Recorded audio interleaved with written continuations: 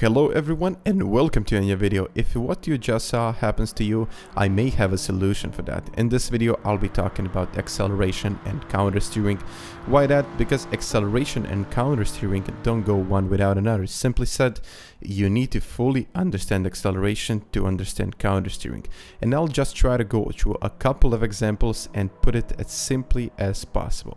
Without further ado guys, let's get going.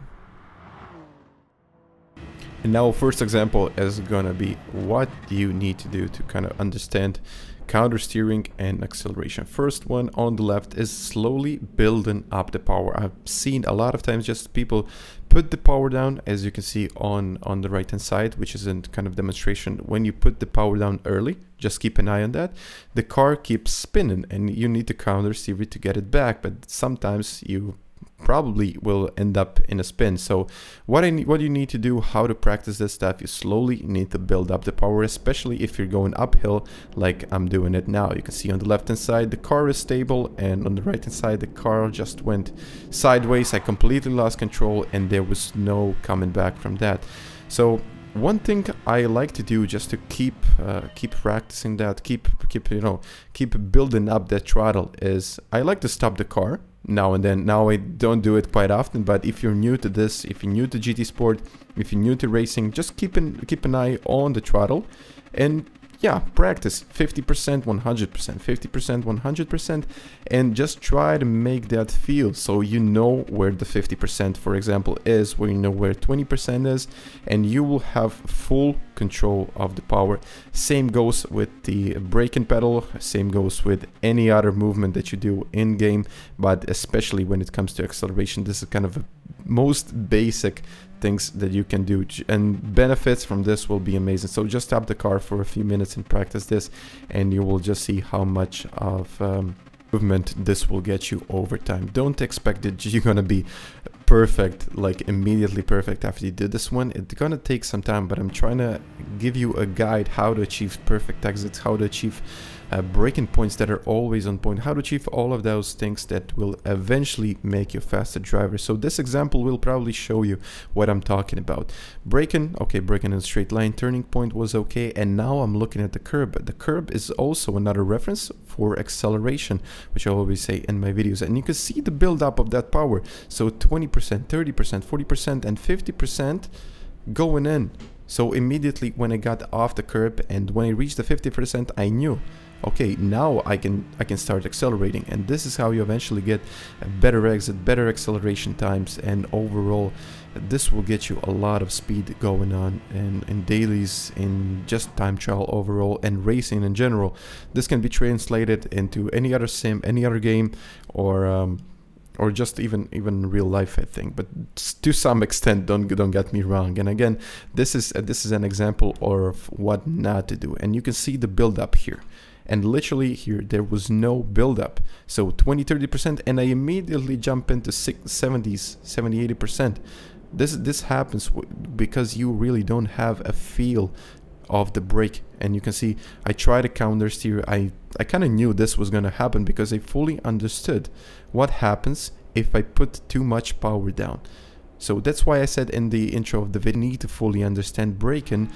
You need to fully understand acceleration to understand countersteering. And yeah, it happens with braking, but this is all about acceleration. This is another example of what not to do. And again, trail braking, I missed the apex slightly, but that's not about hitting those apexes.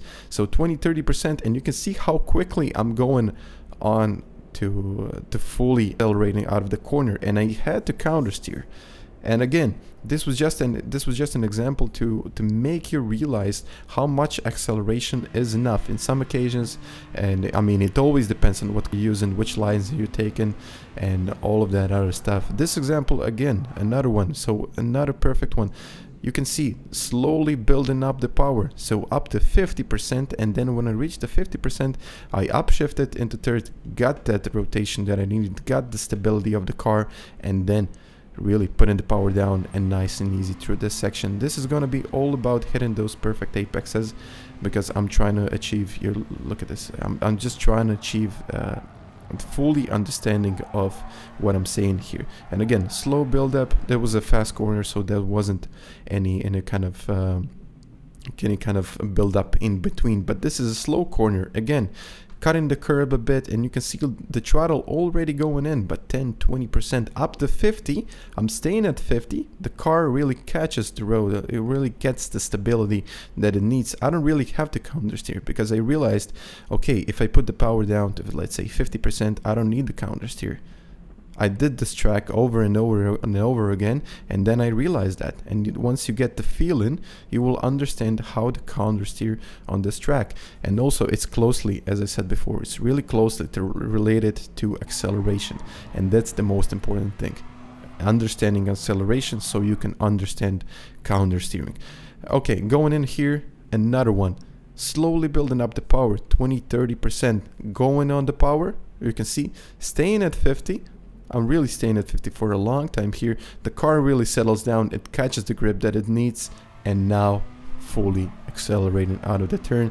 Here you don't really have to build up the power because it's a high speed turn, and on and on and on. So it's a bit different in other classes, which I'll show you here. So this is group 4. I'm using the Veyron for this instance, and you can see the build up is not that great because it's a heavy car. It has a lot of stability. You don't really have to account for that. So, but I'm still waiting for, let's say, 50% and then trying to put the power down.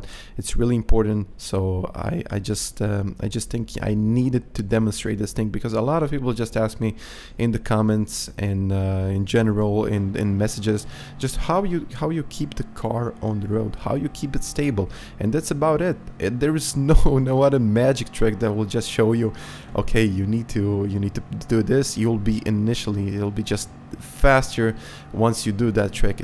There is no trick. You need to fully understand the acceleration. Practice that. Keep in mind, always keep in mind, if you put the power down too much, then the car will understeer or oversteer, or it won't usually understeer, but it will oversteer. So you need to catch that oversteer, and that's what happens. So just the realization of what I'm saying here. Putting the acceleration pedal down means, in most cases, it means you need to countersteer it and need to catch the car. How to do it, it's all up to you. There is no clear answer to that. But you can, of course, if you have a Fanatec wheel, if you have a Logitech G29, it's going to be a little bit different. But if you have, let's say, I have a Fanatec wheel, I knew, okay, I feel it in my wheel, and immediate response to that was just keeping the car and keeping my wheel in opposite direction. That is kind of a definition of countersteering, but there is all there is to it. So I think the most important thing is to understand really acceleration.